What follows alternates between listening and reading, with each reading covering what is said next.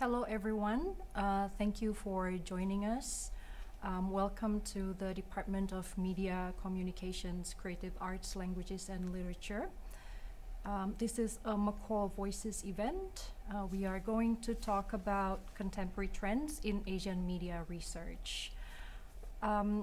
Before we begin, I would like to acknowledge the traditional custodians of the land upon which this university is situated, the Walamatagal people of the Darug Nation, whose cultures and customs have nurtured and continue to nurture this land since the Dreamtime. We pay our respects to the Darug people and the Walamatagal clan. We also wish to acknowledge the elders of the Darug Nation, past, present, and future, and pay our respect to them. Welcome again. So this is a MCCALL research event in collaboration with the Asian Media and Culture Research Group.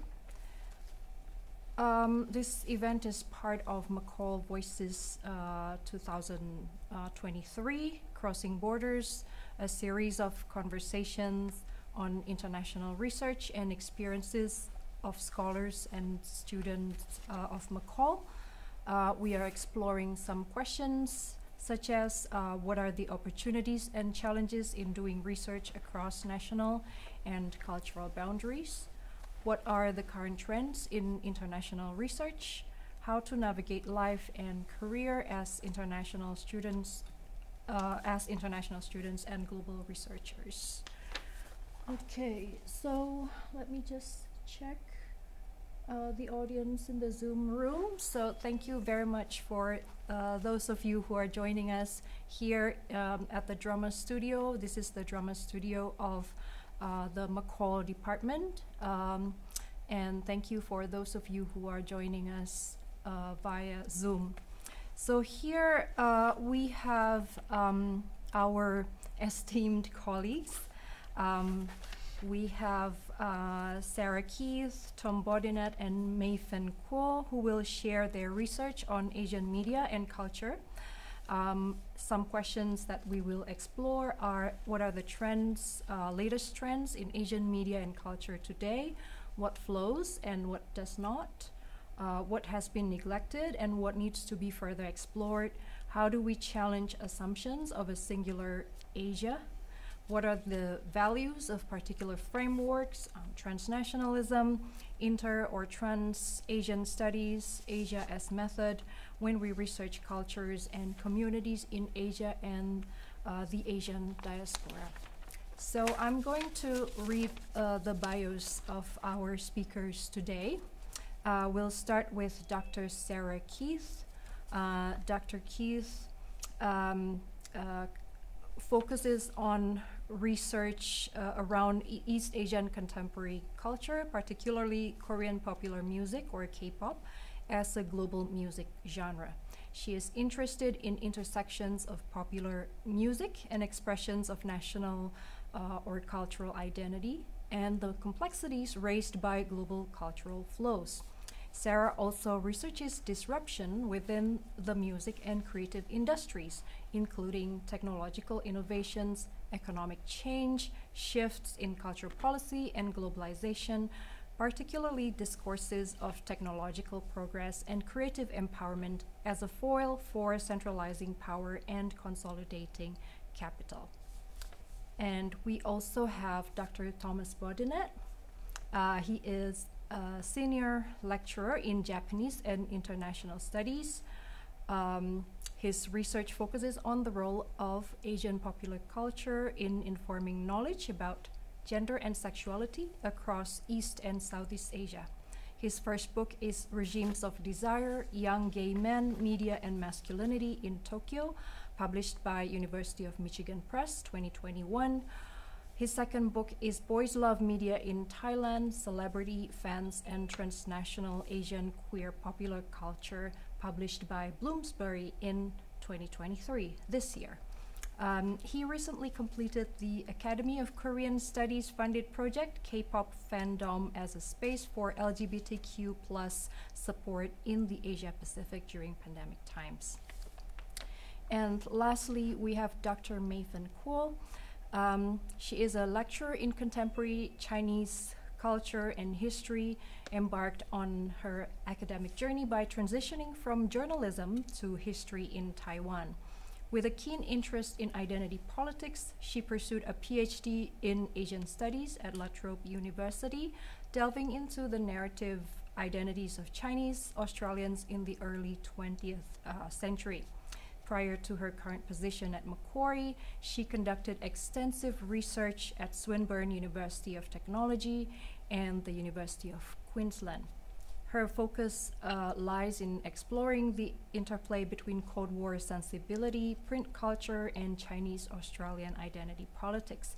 She is also the recipient of 2023 National Library of Australia Fellowship. So welcome, Sarah, Tom, and Mei-fen.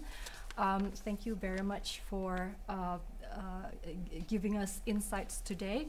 So I would like to begin with the first question. I'm going to ask our speakers some questions, and then we'll take questions from the audience here and at home, or wherever you are who are joining us through via Zoom.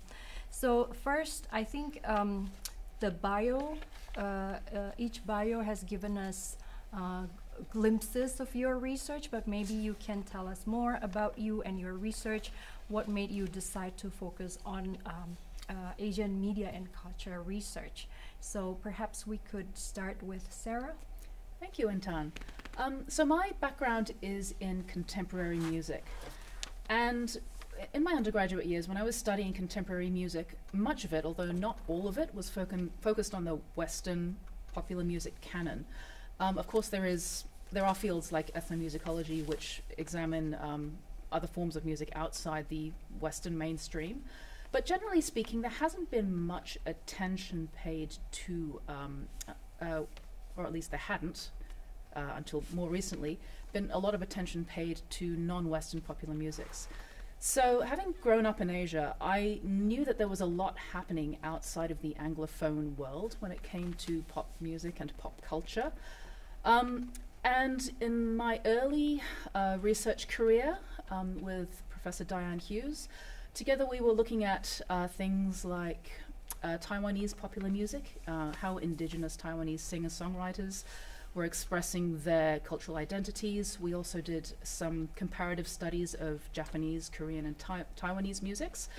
So I've been sort of observing K-pop in particular for more than 10 years, and I've seen it evolve from the pre-Gangnam style K-pop in Australia, where it was really more of an underground phenomenon, community radio, CD and DVD shops, into something that has become much more mainstream, facilitated by the internet and so on. And it's still an object of fascination to many, the fact that Australia is the importer of Asian media, and that, you know, it's a kind of reversal of this innate cultural hierarchy that we seem to have. And that's really something that I'm still kind of interrogating and looking at. And I think it's fair to say that the K-pop industry is a global pop industry unlike any other. It really innovates, particularly with technology and how it produces things. And it's something that has really fascinated me and driven my research.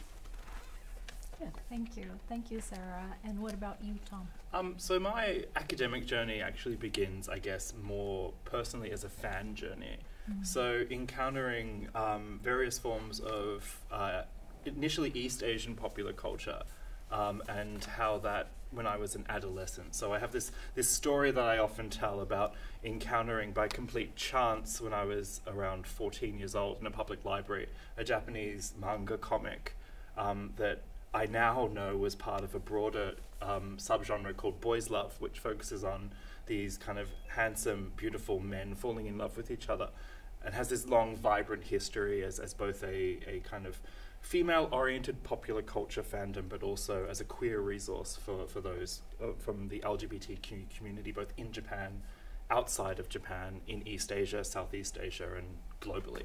So I was a fan of that particular media, and that led me in my undergraduate to begin studying Japanese language, and then Chinese language, and then Korean, and I just became increasingly interested in the role of these popular culture forms. K-pop, another one. I'm a huge K-pop fan as well. Indeed, I draw upon a lot of Sarah's work in my own scholarship, so it's great that we're here together.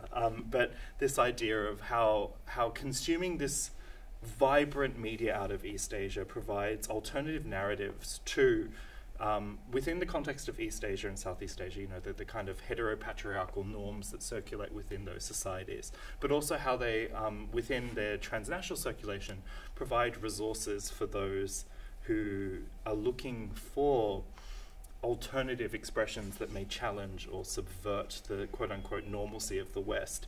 And then, as I've been increasingly working with Japanese popular culture, in doing a PhD, doing kind of work as a staff member here, I also began to transition to focus on the role of Japanese popular culture and then Korean popular culture in shaping queer media in Southeast Asia. And that really just emerged through two serendipitous occasions. One, my encounter with Boys Love adaptions within the Thai context, and this became my ultimate fandom, more so than Japanese and Korean stuff, so it's a very personal journey. But at the same time, connections that I made through my fan and academic networks with scholarly and fan colleagues in the Philippines, in Thailand, who provided me avenues of collaboration and support that completely radically opened my mind to the power of looking at these flows from the Southeast Asian context. And I think that was a really transformative moment in my thinking. So it's a fan journey, but an academic journey at the same time. Thank you, Tom. What about you, Mei-fen? Yeah, thank you for having me today.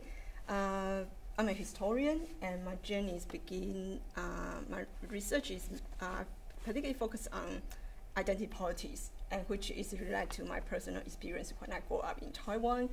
So in Taiwan, what does that mean to be a Chinese? That is a quite important and very critical question for my generation. So my journey is pretty much is to answer that question, but I dig with the historical inference to think about our identity. So I bring that kind of research interest to Australia. So I begin to do my research focus on Chinese migration in Australia, particularly in early 20th centuries.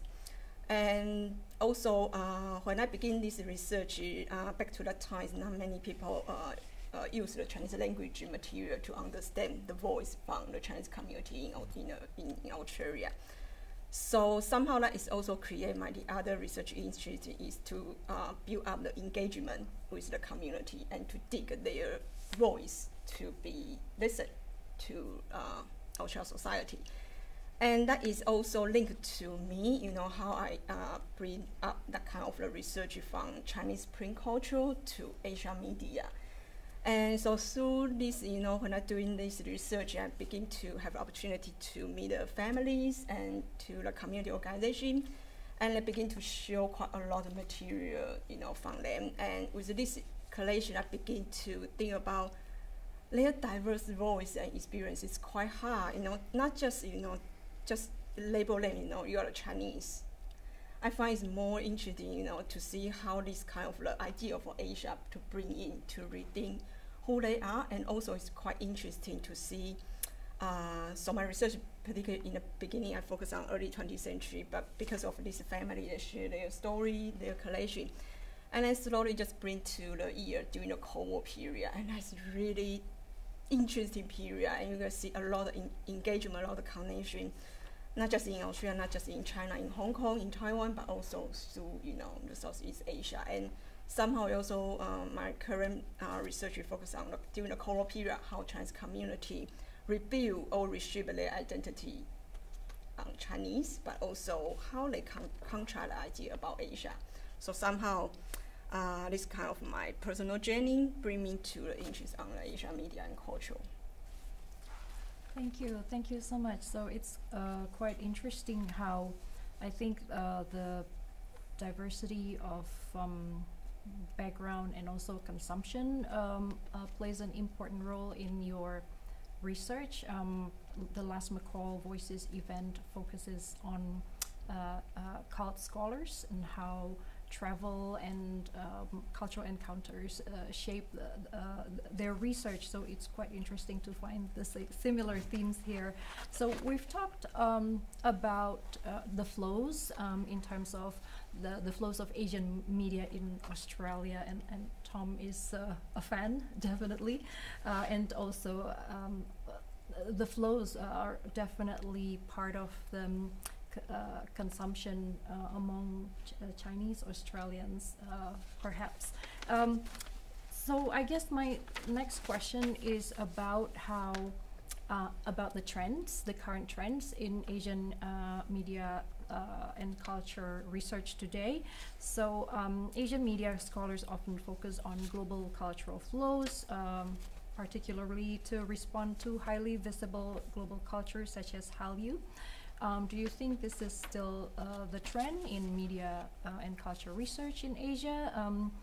And if we pay attention to what flows, then what doesn't flow? Perhaps we could start with Tom. Okay, what's really interesting is that I recently had an article returned from review that I was talking about soft power flows, and the reviewer comments, which were pretty positive, were wanting me to explain more about what I meant within this context. So I throw my mind back to one of my last conferences as a graduate student when I was still at Monash University completing my PhD, and I gave this kind of my initial first ever presentation about the Thai media that I'm now well known within the academic and fan community to speak about. And I said then, back in 2015, that Thai media will be the next K-pop, that it will become the next big thing, and everyone thought I was insane.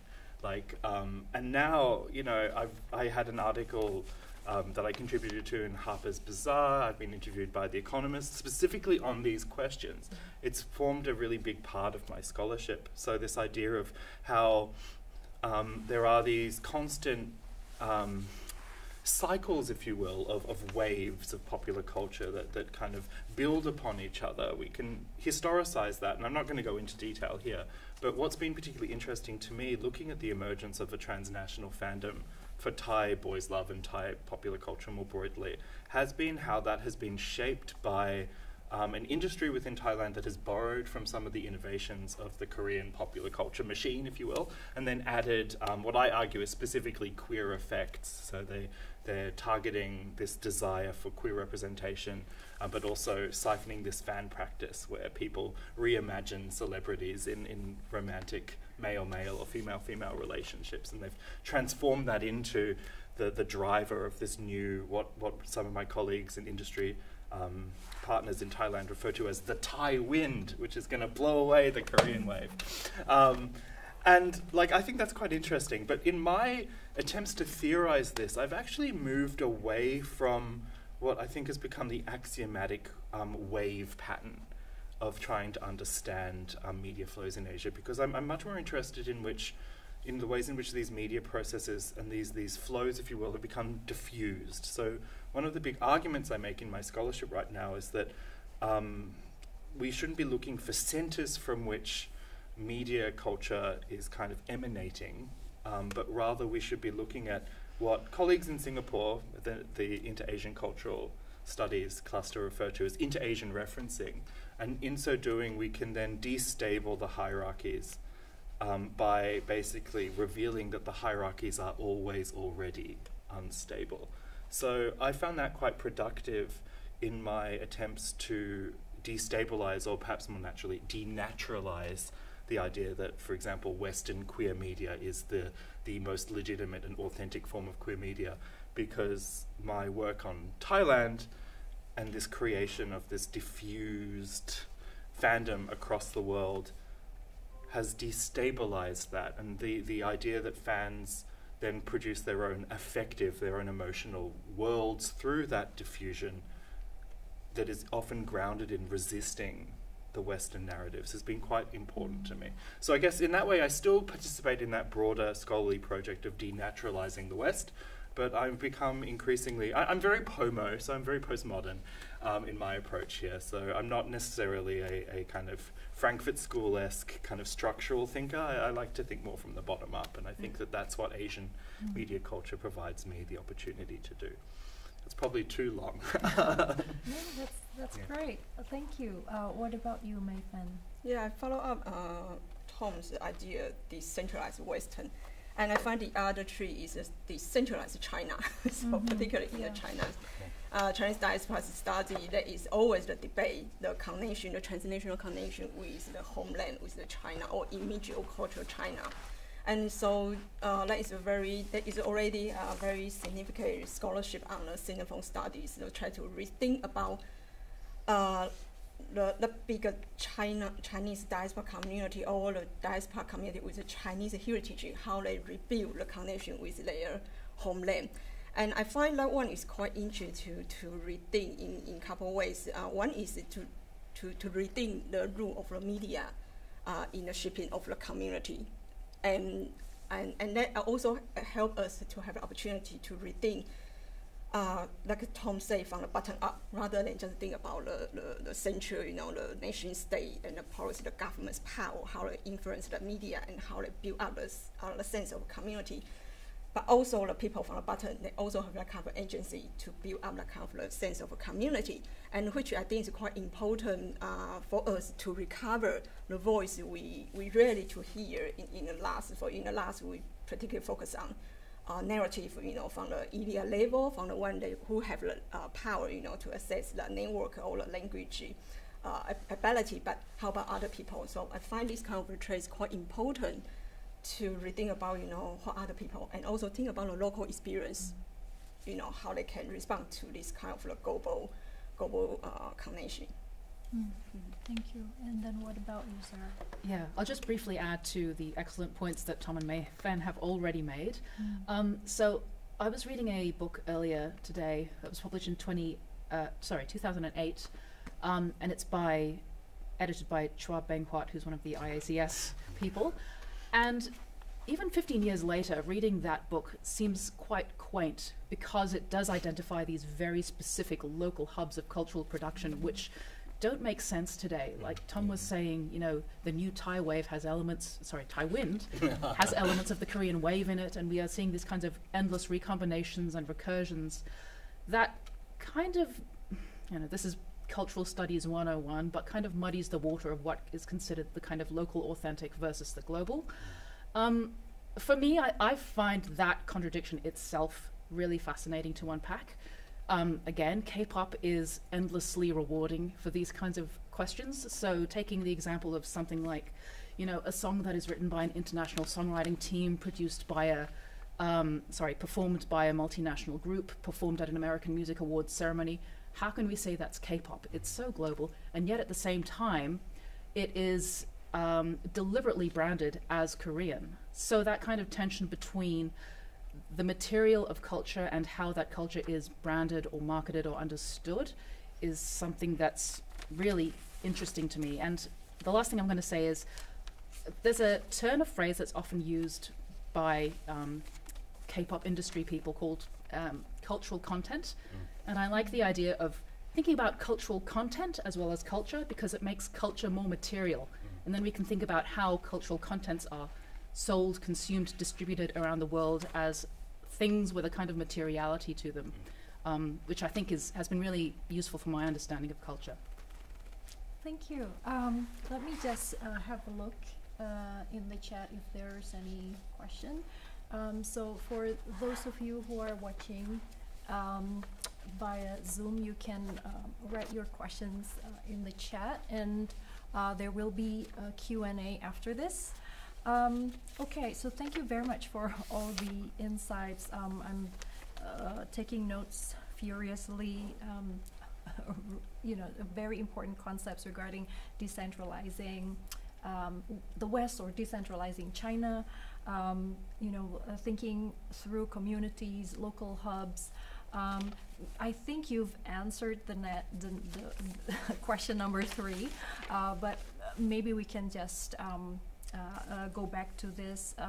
How do you view Asia in Asian studies and Asian media culture and culture research? I think you've answered a little bit, but I would like to hear more. especially, we'll start with Mei-fen, because I think you really questioned the idea of Asia through your research around Chinese diaspora in Australia. Is Asia an idea we need to constantly unpack and interrogate? How does your research challenge assumptions about Asia? We'll start with you, Mei-fen. Yes. I guess I'll answer your question beside on my own research during the Cold War period, and because now I'm particularly interested on how the so-called Chinese community in Australia. I find it's quite problematic to call this group as the Chinese, because they come from Southeast Asia, they come from Hong Kong, Taiwan, and probably this label is not useful to name. But I also find so during the Cold War period, the community also tried to find a new label. And interesting is that is influenced by the students from Southeast Asia. They begin to call themselves Asian. So which also is quite interesting, and I also find that it's the very content idea about Asia among the local community, how they name themselves as Asia. For example, the language they choose to represent Asia. So particularly the students come from Southeast Asia, they use the Asia to represent themselves. They choose English. And the reason they choose that is they think that is useful for them to communicate to each other, but also to divide themselves from the local old Chinese community in Australia. And which is quite interesting. And then the local Chinese community, they begin to use the Chinese language to say this could be unified, the Chinese, in a kind of the sense. So I find it's quite interesting, even from the local community's perspective. They also find Asia maybe is, I think it depends. Sometimes during sometimes they find they will use the Asian to unify themselves, but sometimes they also find there's quite problematic meaning behind this Asian contact. Yeah, thank you so much. Yeah, we haven't really talked about Southeast Asia and how that can also disrupt the idea of Chineseness, for instance. How about you, Sarah? Yeah. I mean, I find the concept of Asia kind of shrinks and expands and moves around over time, especially with, how the Australian government chooses to define Asia and Asia priorities and that sort of thing. I kind of see the concept of Asia as useful from outside Asia, but not from inside it. One example might be if we speak about Asian Australia or Asian Australians, we can speak about, an Asian Australian identity, but at the same time, I'm aware that elides a lot of difference within, let's say, the Asian Australian community. But at the same time, there is a community there, and there is often a shared sort of sense of identity. So I think it's a term that can be interrogated, but I think for some purposes it is useful. And especially, being in Australia, there is a kind of concept, generally speaking, of Asia as, the other, or something that needs to be addressed in policy, or, as an economic concern, or things like that. So it does have its uses, but I think the closer you get to Asia and within Asia, it starts to kind of lose a little bit of its meaning. Thank you. Tom? I think, to address let's say the white elephant in the room, which is of course me, the white elephant, my background is as an Anglo-Celtic / French Australian, right? So to me, I come out of that history and that cultural milieu in which Asia is the other. Asia is not us, if you will, where us equals white Australia. And that means that my own reflexive journey and kind of relationship with this concept of Asia, I try not to define it too much, because one, do I have the right to do so as the white elephant in the room, as I said. But analytically, that sense of difference can then be transformed into something quite analytically useful. And I do this a lot in my work, but it's also reflecting on my own personal journey, that my engagement with East Asian popular media and then Southeast Asian popular media, my travels and living in Asia, whether that be Tokyo or Manila or Bangkok, have been so radically transformative. I talk about it. I'm a queer theorist, so I'm interested in structures and like deconstructing and tearing apart common sense knowledge, and a lot of that common sense knowledge is grounded in Western European and North American kind of knowledge systems. So engaging with Asia as the fictive other has allowed me not to other Asia, but to utilize Asia in my theoretical world building and my own personal journey to then challenge what I've always assumed to be the truth. And then that is exactly what I do in my teaching here at Macquarie as well, because you know, I teach a Japanese culture, Japanese language, literature, history to our students here, and who come from a variety of different backgrounds, both Asian, Australian, white, Anglo-Australian, or a plethora of other ex-Australians. And like, I like to utilize Asia as a kind of starting point, not to say, you know, West versus the rest, but to say that actually all cultural forms are somehow constructed and there is no true universal norm, really, and hence it becomes a site for thinking through these problematics. So, yeah, I may be teaching about Japan in doing so, but it becomes a provocation, I think. So that's how I like to think about these terms. And then, of course, there's always the broader kind of, let's say, Cold War history of area studies as a kind of extractive process of learning the enemy. And we all live under that umbrella when we work in so-called Asian studies. So there's also this element, just that I constantly think through, and I don't know what the answer to that problematic would be right now. Yeah, thank you so much for this conversation around the constructedness of Asia, or any category of cultures. And I think I do agree that we need to ask the question of the usefulness of the concept and for whom. But before we continue, maybe I would like to ask the audience here or on Zoom whether they have questions. Let's see.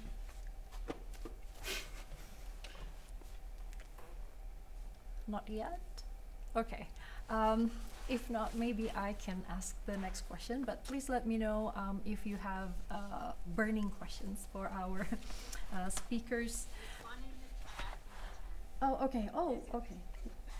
Okay. Right. This is a question from Andrew Alter. Thank you, Andrew. So this is a question for Tom, perhaps. I'm intrigued by your use of the term denaturalizing the West. Is this sort of another side to the decolonization push? I was wondering if you could elaborate whether I've understood your use of the term denaturalization correctly.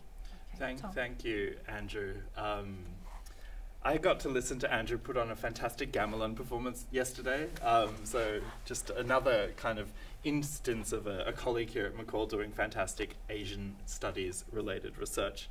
So my use of this term denaturalization actually comes from queer theory, where queer theory as a theoretical approach within the broader humanities and social sciences and cultural studies is really about, as I said, challenging the fixity of knowledge and the idea that certain regimes of knowledge, for want of a better word, or certain ideologies are somehow natural, i.e. they are correct and a priori always there to describe the world. So within classical queer theory, this has often been used to refer to the systems of the gender binary and compulsory heterosexuality, but we can also then utilize that questioning and the unraveling, if you will, of these supposed common sense notions to denaturalize them, i.e. to provincialize or to reveal their constructedness. So the argument being that within these fixities there are inherent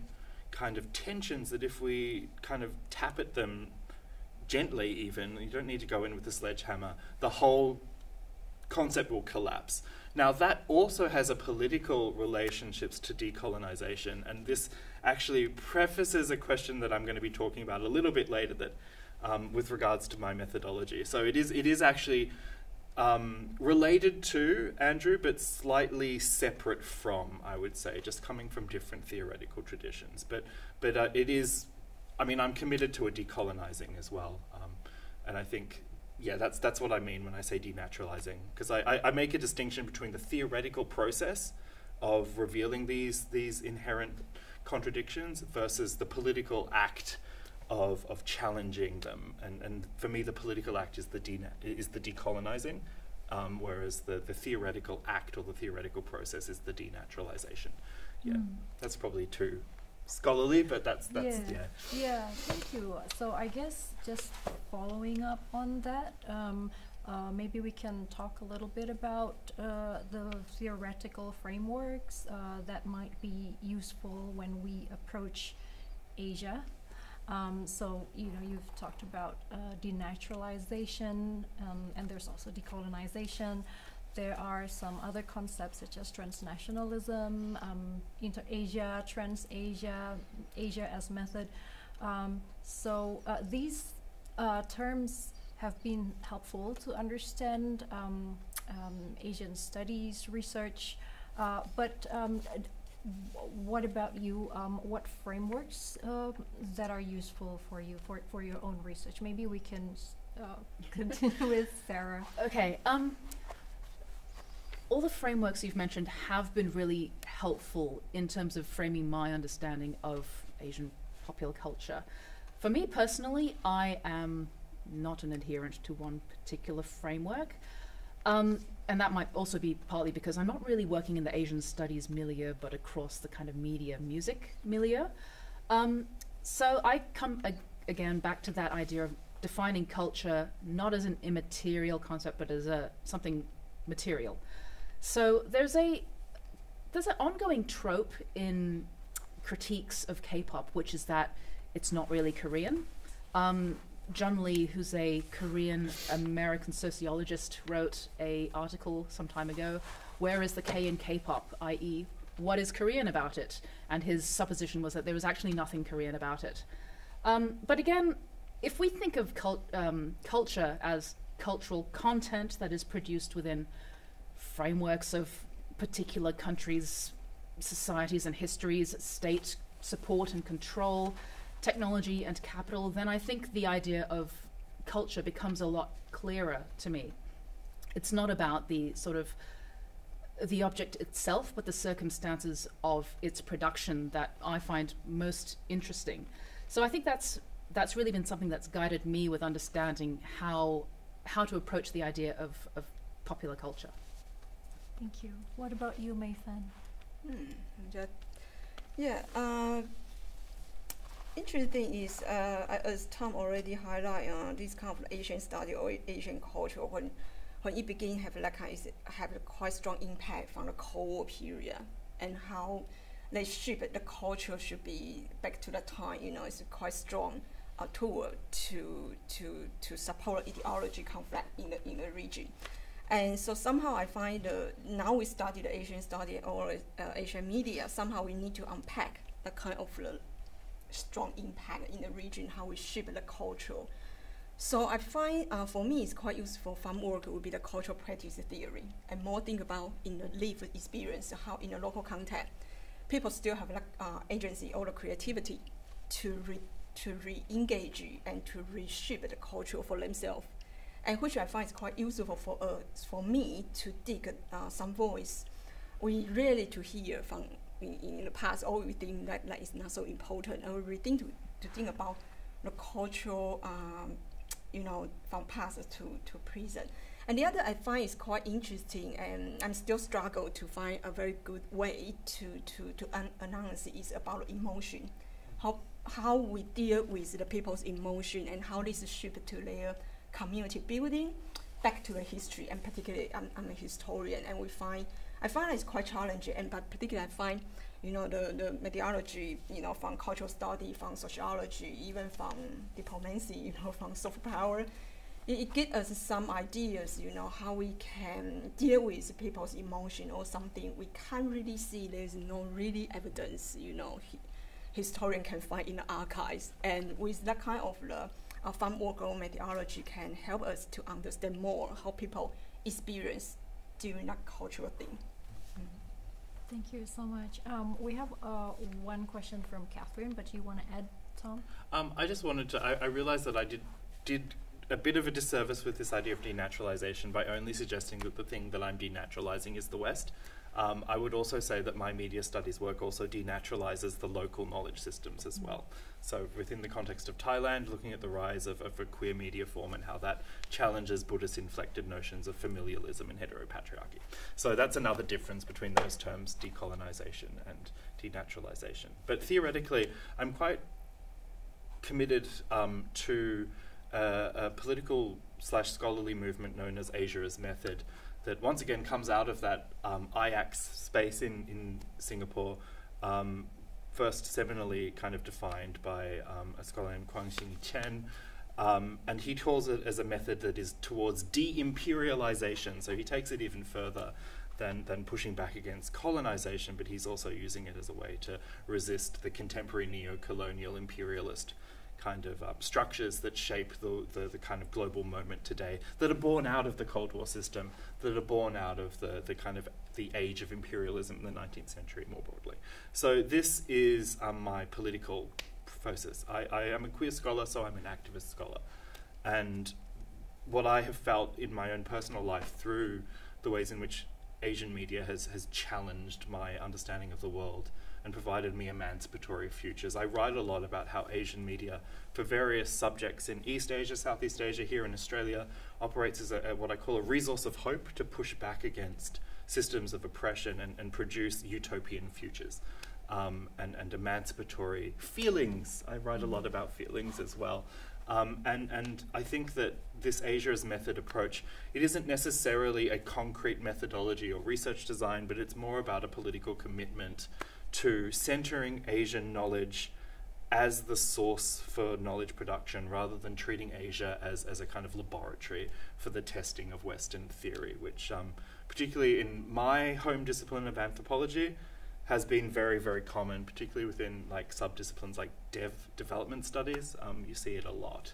So, you know, we'll apply some Western theory or method to fix the problem in the Mekong Delta or something like that, and that's the kind of thing that just gives me a massive ick reaction. So it's a commitment to pushing back against that kind of thing. Yeah. Okay, thank you very much. So I'll go to the next question. This is from Catherine. There are two questions actually. One for Thomas. I'm also interested in your dealing with your otherness in Asian studies. I have worked consistently with Hazara community in a performance project with one Hazara writer and two non-Hazara or European writers. This can be complex to negotiate. Do you have any writings about your methodology or processes for working with non-European communities? So that's one for Tom, and the other one is for Mei-fen from Catherine as well. I believe you mentioned the difference between how research is recognized from non-Western institutions versus hegemonic dominant culture institutions. What strategies are challenging this currently? Okay, maybe Tom can go and then we'll go to Mei-fen. Which Catherine is this? Catherine Farger. Okay. I'm just like, there's a few of them. Thanks for the question, Catherine. I haven't written anything systematic as a methodology paper personally, though it is scattered throughout my works, particularly that forthcoming book on Boys Love Media. I spell out in one of the sections my commitment to Asia as media, critical Asian studies, and my positionality vis-a-vis that. I'm an anthropologist, so I'm an ethnographer at heart. I work together with communities and you know, I interview them, I participate within those communities, I learn from them, and hence from that process of learning, that dialogic process of learning, I'm able to, as I said, look at my views of the world, have them challenged, and then produce a theory that is grounded in the views and values of the community with whom I work.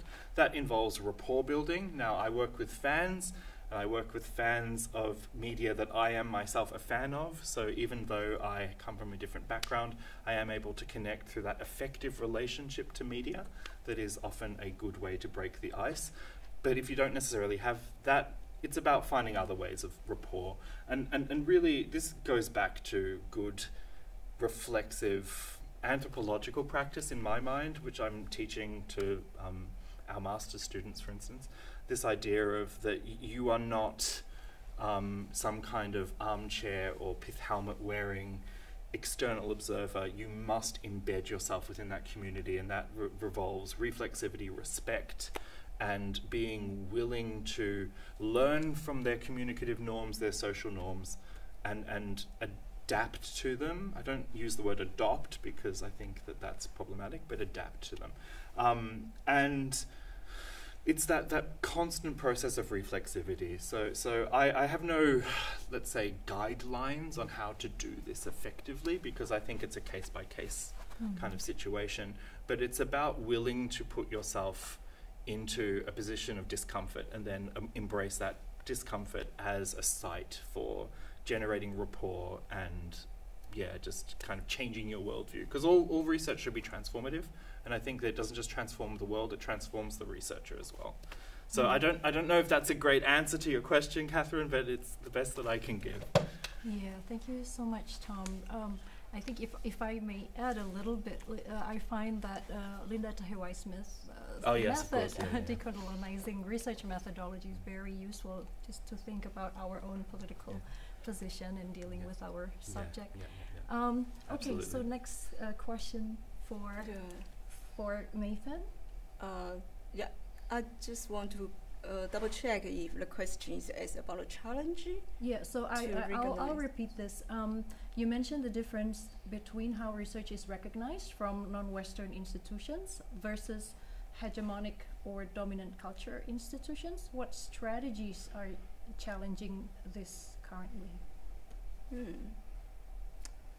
That's a good question. I might have heard you wrong, Mei-fen. I thought you were sort of saying that you are dealing with this with your research a lot, but I may have misheard it because it's a little bit hard sometimes to hear over the Zoom. But did you say that that you are still kind of dealing sometimes with the how your research is received depending where it's published? I might have heard Did that. any of us mention? I guess I'm talking about, I'm struggle to find the approach to can really talking about how people experience the Cold War area, and particularly back to that time. Due to the elimination of the document archives be available, and I find it's quite difficult. We can really understand how people really experience the Cold War period. And particularly during that time, from my research, the people experience a quite dramatic feeling, emotional, and also the traumatized experience during the Cold War period. And somehow I find for a historian, my training before from institutional training, we didn't be trained to deal with this kind of the thing. And so somehow I find I'm still think that is quite important for us to understand how people experience during that time. And we don't really talk about this. And somehow I think now the last trait of the Asian culture or Asian media study really bring us back. You bring that emotion back to the research. And for the historical study, I think we begin have some scholarship is quite good. They begin to rethink about the effect, the emotion, how this can shape the community. But I still think we still a long way to go, particularly for historical studies, and how we can integrate with other methodology to better understanding, to have a better understanding on people's experience. But I guess your question also made me to think about the challenge, particularly for Asian studies in Australia today. So before I thought you were asking me about this question, I think that's a pretty important question. Yeah. Comment from Jane Hanley, or how Chinese language historical sources have been incorporated into Australian historical studies or not incorporated. Yeah, when I begin my research, and I begin to use the Chinese language to think about the Chinese community in Australia and how they fight against the Hua policy, the racialism. Back to that time, and then through that time, I think it's increasing scholarship particularly focused on Chinese language material to reading community or reading identity politics. I would be very surprised, the story, the diverse story, and how people redefine their heritage and reading, what Australia should be. It really matters to reading, what Australia look like. It's not the one we think before. And that local story, that diverse story really, I think we really, transfer our thinking about Australia's position in Asia. Okay. Let me see if people here have questions. Yes, Fabian. Okay, when you talk about the concept of Asia, or anybody in the panel, so when you talk about the concept of Asia or the concept of Asian cultural production and popular culture, where does the Indian film industry, which includes Bollywood, sit within this broad umbrella of Asian cultural production? Do you think there's a stark difference between cultural production in Southeast Asia and South Asia, or are there any overlapping elements? Yes, what about the South Asian context? Anyone would like to answer? I'm not a South Asianist, so I can't necessarily answer that question confidently. But I think that within the context of, I was having a fantastic conversation with a hopefully soon to be MRes student in our department about how they wanted to do research comparing the fandom and celebrity cultures of Tamil Nadu with what happens in South Korea, and how there are these kind of fandom cultures that on paper look very different, coming from very different kind of, let's say, production contexts and production like historical context and cultural context, but how they have a kind of similarity, particularly in their gendered form. I think that, look, as I said, I'm not a South Asianist, and I admit that both South Asia and Central Asia are weaknesses within my broader experience, and that there is a need for more dialogue between these, as well as so-called West Asia as well, that needs to be brought into this. But yeah, I can't answer the specifics of your question. But I'm aware of people who are doing work in that space, and I can possibly shoot you their details. Hi, Fabian. I have to also say I'm not a South Asianist. We should really have Andrew Alter on this panel because he's the expert here. Yeah. But I will say that the little I know about South Asian and Indian film industry is that it's, again, very distinct. Likewise, India's music industry is unlike any other, highly linked to its film industry. And I guess, as a casual observer, I've been seeing more and more Indian blockbuster films break through into the mainstream, Triple R being the main one. So I don't know, we've had the Thai wind, Korean wave, we need the Indians fire, maybe? With the elements. That might be something worth theorizing in future. There is actually a fantastic book out from the Pop Asia series at University of Hawaii Press that explicitly looks at Bollywood and Hallyu together, which, as I said, I'll flick you those details. It's a fantastic book that just kind of teases apart how they do look so similar. But one of the things that I think is important as a caveat for that book is that they do tend to focus a little bit on the diasporic aspect of those phenomena rather than the non-diasporic. So Indian diasporas and Korean diasporas and their relationship to it rather than, But fun note, Triple R in Japan was promoted by a male idol group from their massive idol factory of Johnny's and Associates. So like there's this kind of weird connection with the idol industry of Japan promoting this blockbuster Bollywood film, and I haven't even thought about how I would tackle that yet, but it's there. Maybe we need people to look at it. I mean, well, I'm not a speaker, but just to add a little bit, looking at it from the Asian cinema context, definitely the study of Bollywood has a long history in Asian film studies, and even in the Asian film studies discourse, the challenge is actually how to make Southeast Asian cinema more visible. So perhaps it really depends on where you look at it. in terms of visibility. But anyway, we have 5 more minutes. I wonder if people have any other questions. Okay, or okay, maybe I would like to ask any of you, anyone who has thoughts about the position of Asian studies in Australia and what we can explore more at Macquarie University. I'm often on record as saying, and I think I've already said this, that I'm very much against what I call the extractive mode of studying Asia. So looking at Asia purely for the purposes of its economic exploitation within a Australian kind of, let's say, strategic defense or strategic IR context.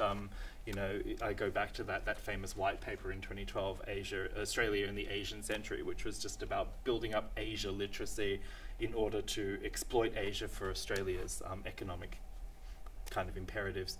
And I think that that's a really dangerous road to take. And I think that here at Macquarie, certainly in our Japanese studies program, whilst we recognize the kind of obvious, you know, material benefits of the kind of relationship between Australia and Japan in both security and trade and so forth, it's not about necessarily transforming our graduates into extractors. It's about turning them into collaborators. And I think that that's really important. Like I just kind of go back to that question that Catherine asked. The answer to I believe, to that question of hierarchy is collaboration. And I know each of us here collaborate with our colleagues in Southeast Asian institutions, industries and community groups here as well. Both Mei-fen and I have relationships with community groups as well. I'm sure you do too, Sarah. And like this is how we kind of need to move forward and not treating Asia as the dangerous or scary other, but as that other. And I think that othering can be useful, but I don't mean it in a kind of negative sense. I mean it in a transformative sense, and that knowledge should not be extractive. It should be collaborative, and it should be about producing things that are of benefit to both of us, if that makes sense. That's not very eloquent. So for the last statements, maybe Mei-fen and Sarah, maybe you have more to add? I'll just quickly throw my 2 cents in from someone who's not technically in Asian studies, but I just want to acknowledge many of my colleagues, including yourself, Intan, of course, who are consciously looking beyond the kind of Anglosphere and Western canon in their teaching. And also shout out to Andrew Alter, for whom I give a guest lecture on K-pop. Thank you, Andrew.